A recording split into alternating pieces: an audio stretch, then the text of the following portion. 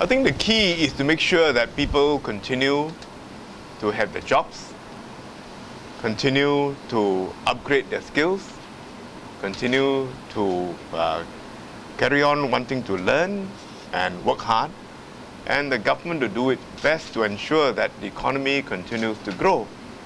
Only then that people will be able to have an income and pay for some of the things that they want in life.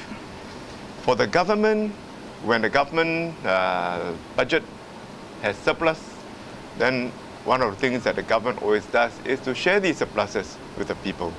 So from time to time, we will top up their CPF, we will spend more money on their children, we will give the children more EduSave, we will improve the facilities, and basically we try to make sure that what we need to make a living continues to be upgraded.